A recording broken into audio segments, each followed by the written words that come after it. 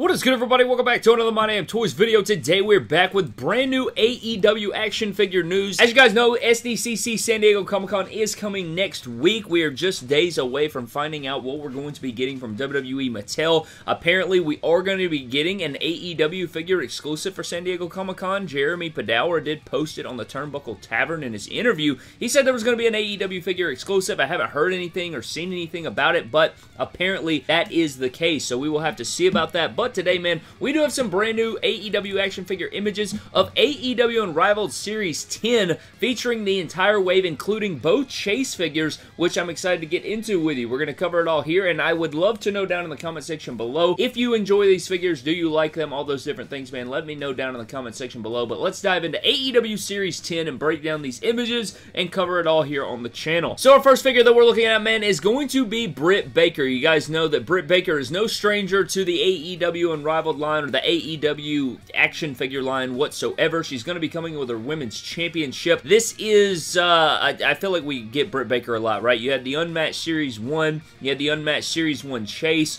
you had the Blood and Guts figure, you have the Supreme figure coming, then she's in this line, she's also the Chase in this line, which we'll also get into at the end of the wave. But I like this head sculpt a lot. I think it looks a hell of a lot better than her first figure. I actually enjoy this figure a lot. I'm worried that, you know, like, first of all, the pegs are pretty ugly here. I like the gear choice that they went with, but it looks to be like pretty much the same figure with a new head sculpt, you know, and that's kind of where we are here, which I think it does look good. I think it looks like Britt Baker. I enjoy the head sculpt and stuff, but I think, let's be honest with ourselves, that the Supreme Collection is going to dunk on every single one of her Unrivaled figures, so that's kind of what we have to just get over and build a bridge. But this Britt Baker is looking pretty good. I enjoy the figure, but let's move on to the next figure, which is going to be Tazz, and this Tazz figure is a bit plain Jane, man. I'm going to be honest with you here. I love the legs. You guys know that the Cody Rhodes figure from Unmatched Series 4 was my favorite figure in the set. It's the promo street gears. All the promo street attires that we get from AEW, I'm all aboard. I think they're amazing. This head sculpt is pretty solid. I think it does look like Tazz. You know, it is just a blank expression, but it does look like him. It really does. He's got his black leather jacket on there. I don't know what it looks like underneath the jacket. I'm not sure if it's a short sleeve shirt or a long sleeve shirt. I imagine it'd be a long sleeve shirt, and we'll have to see, you know, what kind of fix-ups we can do. If maybe we could put other people in this gear, what other bodies look like on these legs, but it's a very plain Jane figure. I could see this guy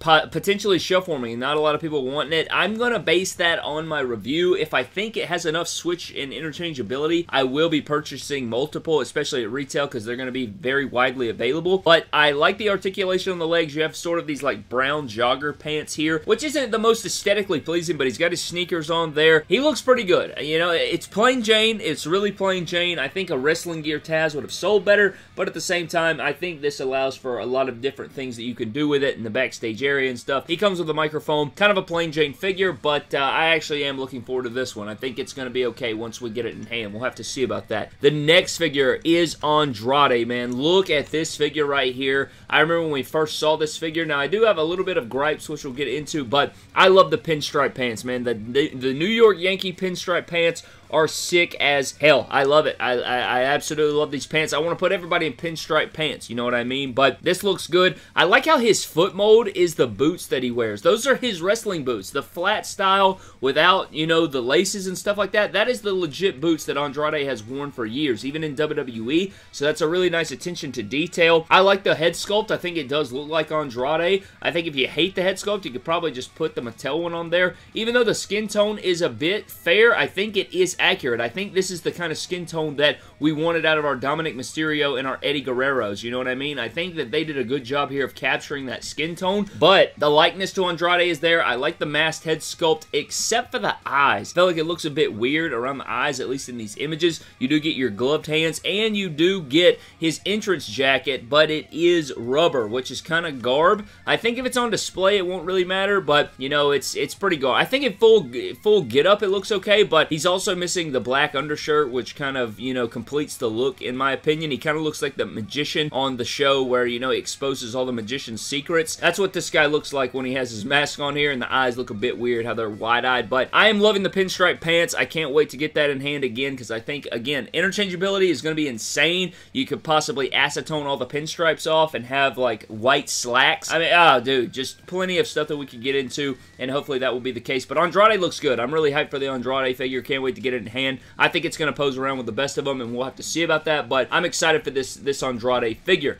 If we move on, we do have Miro. Now, the first thing you're going to notice about this Miro is that head sculpt. What in the hell is this again? Another head sculpt for Miro that is laughable. It is another weird-looking head sculpt. I think this one's better than his first go-around, but he comes with a blackstrap TNT title. I feel like I've seen that title like 8 million times already. It's like the WWE title back in like 2017 or whatever it was, when it was like every figure was coming with that title, but right here, I love the gear. I think this Miro is a lot better than his first go-around. I don't know if this is true, but it looks to me like this figure's taller than his last one. Like the kick pads maybe a different mold. Like they made him a little bit taller here to adjust for how short his last figure is, trying to capture how big Rusev is or how big Miro is. So maybe that will be the case. But I plan on taking this figure, mixing and matching it with his old figure, maybe getting, you know, a nice fix-up going. But the good thing about this figure is that he comes with an interchangeable pissed off head sculpt that I think looks so much better than the other two head sculpts we've seen so far from Miro. So I'm excited for this one, just simply for the attire and simply for the other things that we can do with it. Maybe you could acetone the TNT Champion logos off to have a solid red gear Miro. But I like the figure. I do like the figure. I'm excited to see what we get out of it. And I swear to God, oh yeah, chest hair. Where the hell's the chest hair? We gotta have chest hair here. Maybe a fix-up option on action figure surgery. So there's plenty of things we'll be able to do on surgery with this wave, it seems like. So that'll be fun to do. But yeah, Miro's looking good. I like the figure a lot, but that one head sculpt is looking a bit odd. I think I'm definitely going to put the pissed off head sculpt on it. But moving on, we also have Jake Hager, his second figure we've ever seen, and I like this head sculpt a lot. And you get two different ones. You get a straight pissed off one, and then you get a yelling, and both of these look so much better than his first go around in Unrivaled Series 6. He's got sculpted on black wrist tape. He's got his hand tape. Again, he's got the long black pants on. If you want to do fix-ups with this, you're going to have bigger legs and bodies now to put other guys in the black pants. So you don't have to leave them in the jumpsuit. Of course, you could put another guy's head on here to put him in jumpsuit. You might could get away with Wardlow or something like that. But if you switch to torso, you could put another guy in, you know, the long black pants, maybe even switch the shoes. But this figure looks phenomenal. I know it's kind of a one-off. I don't know how sought after the figure will be, but it looks like great parts, great pieces and fodder for potential other fix-ups. This wave is perfect for fix-ups, I think, with all the different pants options that you're getting.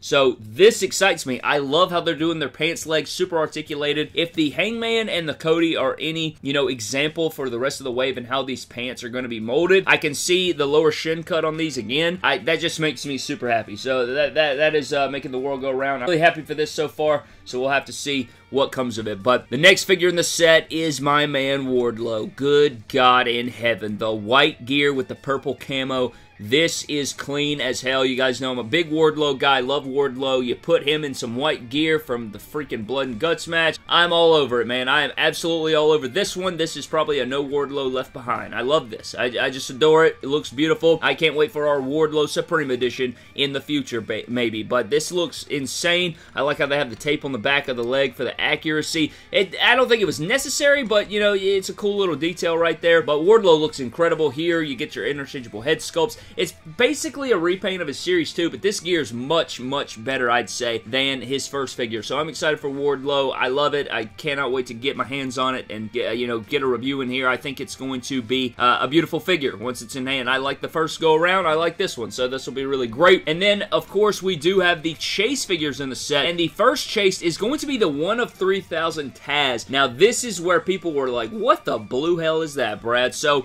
basically, with the Chase Tazz, you get gray pants, a hat, and you get a new pissed off yelling head sculpt for Tazz. So, you don't get a... I think they should have included the screaming head with the regular version also, but they did not. So, that's kind of bummerific, but the Tazz figure is what it is. You know, it's a very plain chase. It's one of the most plain chases. Not a lot of stuff going on with it. I imagine that this Tazz is not going to be very sought after. I feel like it'll be one of those chases that dips down in value drastically. Of course, I could be wrong about that. I don't know, man. I do not see it. You just have gray pants, a hat, and a new head sculpt. And on top of that, the regular version isn't going to be that sought after, I don't think. I could be wrong about that. You guys can let me know down in the comment section below. But this chase figure of 1 of 3,000 is not my favorite. it. I'm not the biggest fan of that, and you guys can let me know what you think of that down in the comment section below. But there is Tazz's chase, and then you knew it had to be true, Brad. The other chase in this set is Britt Baker. Britt Baker is the 1 of 5,000. Now, one thing about this is it's actually a really good looking gear. I like the red. I like the silver. I like her boots, the white and black. They look really, really good. I like the knee sleeves. This is pretty sweet, you know. I just think that Britt Baker's figures feel really weird in hand.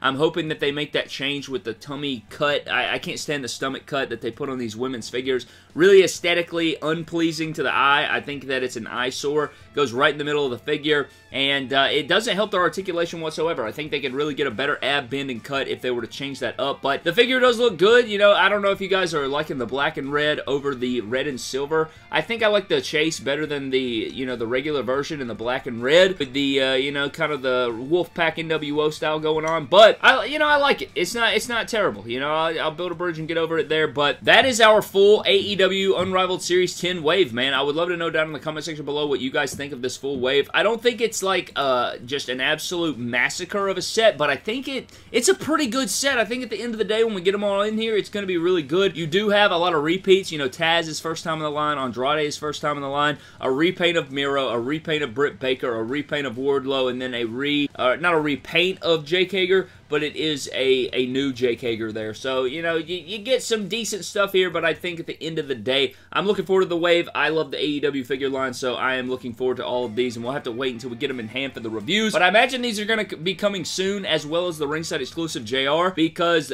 Ringside posted their review of JR, and we have these images out now, so I'd imagine that these are going to be coming within the next couple weeks or so. So, lots of stuff coming. We have plenty of things coming soon to the channel with the JR Unrivaled 10. You have San Diego Comic-Con next week. I actually have some other reviews coming soon as well of some figures that are late to my door, so I have to see about that, but I'm getting the hell out of here, man. Thank you guys so very much for watching. Before we get out of here, let's get into our random shout-out. And this random shout-out is going to go to Accluck, or A-C-C-L-U-K. He says, I love your stuff, man. A lot of guys stop all their stuff, but you keep on going. Thanks for that, and I appreciate that, man. Thank you so much for the kind words. You know, I don't plan on going out anywhere anytime soon, you know, at least into my brain. You know, I enjoy what I do. I love the channel. I love you guys. You guys are absolutely incredible. I love this hobby. I love what we've created here. I love to share the love of the hobby and the community, so I'm all aboard, man. I'm right here with you, and I'm always here to discuss these things, man, but I'm getting the hell out of here. Thank you guys for watching. Huge shout out to Accluck for the comment.